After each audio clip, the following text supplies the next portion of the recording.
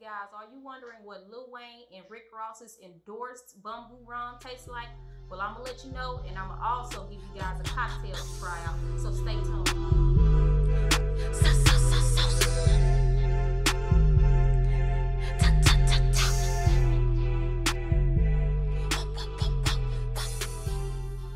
Let's get into the look of the bottle. Aesthetically, this is a beautiful, beautiful bottle. It has a whole pirate theme to it. X marks the treasure. On the back of the bottle, you have a description which says an authentic Caribbean legend. Bumbu is masterfully blended by hand from island rums and native spices. And it is indeed 750 milliliters, you guys. It might not seem like it, but it actually is. To get into it, let's open it. Be advised that this drink does have a plastic seal around the neck of the bottle and it attaches to the cork. So if you get one and it doesn't have this seal, you might not want it.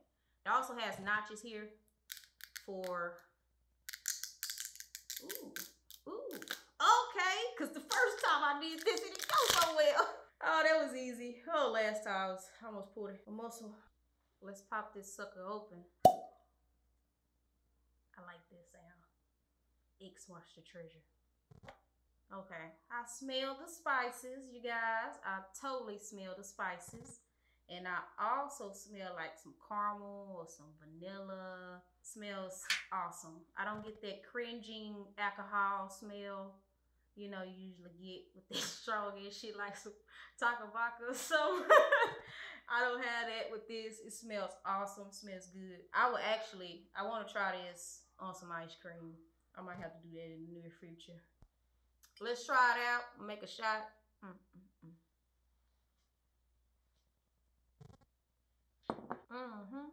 I do taste some caramel, some vanilla, and those spices. I do. This is good.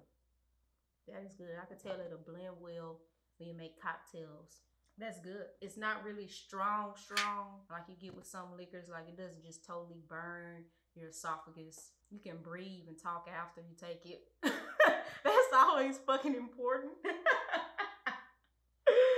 Okay. I like that. That's good. Lil Wayne, Rick Ross, y'all did y'all thing on this. I give y'all a thumbs up. 2 thumbs up, actually. All right, let's take another shot.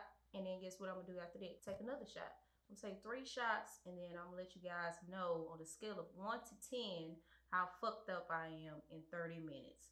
Like, because we got to plan this shit out. We older adults now. We can't be sloppy drunk at the pre-party. So I'm going to take 2 more shots and then let you guys know in about 30 minutes how drunk I am. You turn it off? No. Take the 2 shots. Shit. Turn the motherfucker. Hold on. Not at all, brother. I'm told the hookah maniac. So I gotta ask, with 2 shots, how you feeling? I don't know. They chilling right now. I ain't soaked up the game yet. Y'all wait to soak up the game. Bullshit too.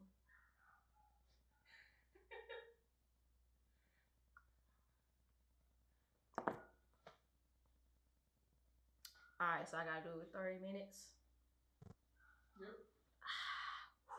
Now, in the meantime, in between time, we gonna make a cocktail. I'm gonna give y'all a cocktail to make with it. I just decided to have a little shot and everything. I'm gonna let y'all know what I done came up with. You feel me? So, I'm professional with my shit, okay?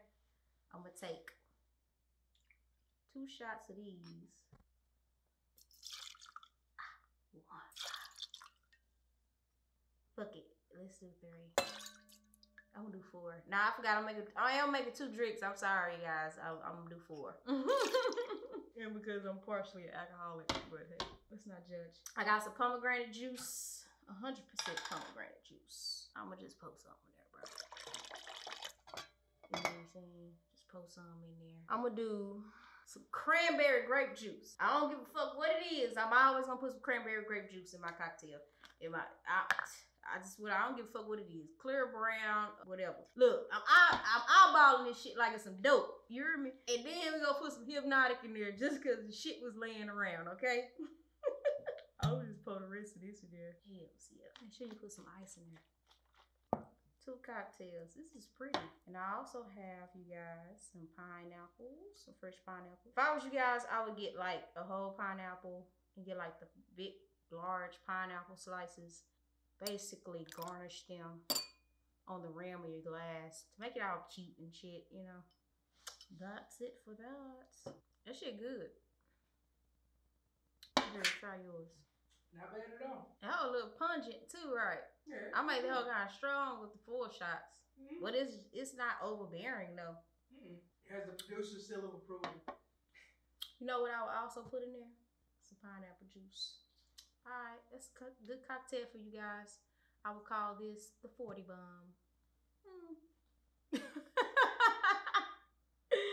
Bro, I fucking forgot the goddamn pineapple juice. I added the pineapple juice, and yes, that is what you need to add to it to make it a little bit more smoother. Hair flip, hair flip. If you want to get a little fucked up, add 4 shots of Bumbu Rum. If not, probably do like 2 or 3, depending on the serving size. If it's you with a partner, do 3 shots. Okay, if it's just you, just do 2. Me, I'm an alcoholic, so I did fucking 4. Okay. All right, you guys, it has been 30 whole minutes, and guess what? I'm at a fucking 4. All right, on a scale of 1 to 10, I'm at a 4. After taking 3 shots in 30 minutes, I'm at a 4. To me, that's pretty good, considering that, let's say we had a pre-party, and then I have the party to go to after, and then the after party. I think 4 is pretty good. I wouldn't like to be at a 6 as of right now, or above, or anything, because you risk getting a little too lit too early. So I'm at a 4. It's a good place for me, you know. So make sure you plan out your drinks. You know, we old as fuck now. We can't drink like we used to when we was youngins. So plan out your drinks. I'm at a 4, 3 shots, and then a mixed drink as well. So yeah, that's pretty good for me. I'm happy. Let's get into some drunk stories. I'm gonna start off first. Allow myself to be vulnerable at this moment.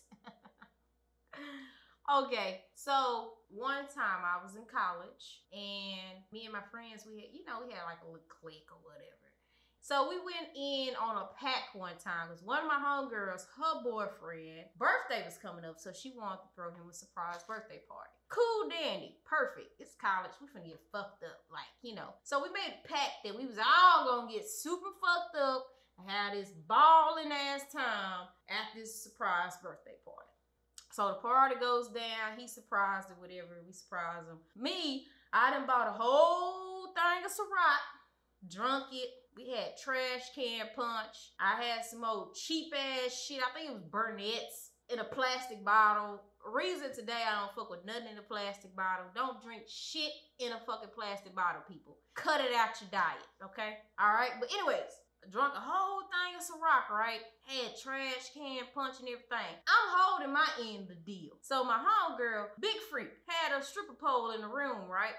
So the way the apartment was set up, you can go from the living room straight to her room, right? So all the girls was in the room, and you know, we all playing on the stripper pole and stuff like that. So legend goes that I ran from the living room into her room and jumped on the pole, right? Legend goes. But they said the stripper pole came down and it accidentally hit my best friend in the head, and she had a concussion. But I didn't know none of this at the time, you know. It was an accident, pure accident, you know, freak accident at that. But the next day I woke up in my dorm room and I had a different change of clothes on, and my phone was missing and things of that sort. So I go to my friend's house and all that. She was like, yeah, I had to go to the hospital because I had a concussion. And she told me everything I did and all that. I didn't believe it. I didn't fucking believe it. But then when I looked at my clothes and had blood on the back of the shirt, and I had no choice other than to believe it. And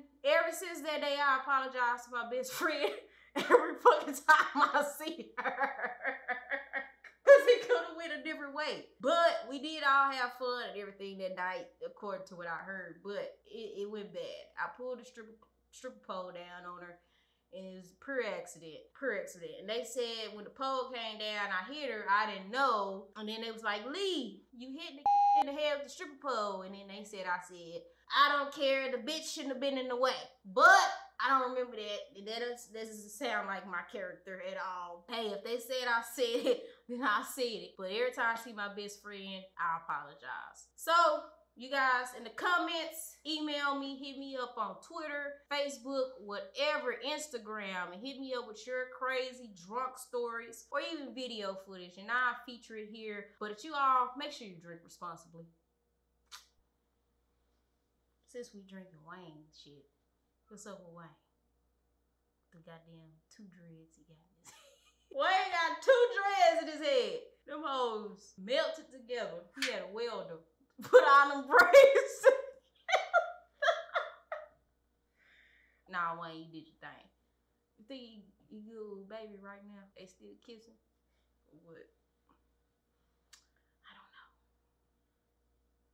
They good, baby give him his money or his freedom or whatever the hell he wants. Alright, so overall, I give Bumbu Rum 2 thumbs up. Great job, Rick Ross and Lil Wayne. It's good to know that you both put the same dedication and thoughtfulness in your ventures as you do your music. You know, and you're not just feeding us consumers some bullshit. That's some good ass rum. Best rum I done had so far. Made a good cocktail out of it using cranberry-grape juice, Hpnotiq, pomegranate juice, the Bumbu Rum, and pineapple juice. Great, great, great cocktail. So I'm overall happy with the Bumbu Rum. You guys, I suggest that you try it. And yes, black people, it is club friendly. You can take this to the club. It got the club appeal. You see that? Got the club appeal. You can take that to the club, man. You know what I'm saying? Don't be afraid. Put the Hennessy down sometime. We can take that to the club. You know what I'm saying? Yeah.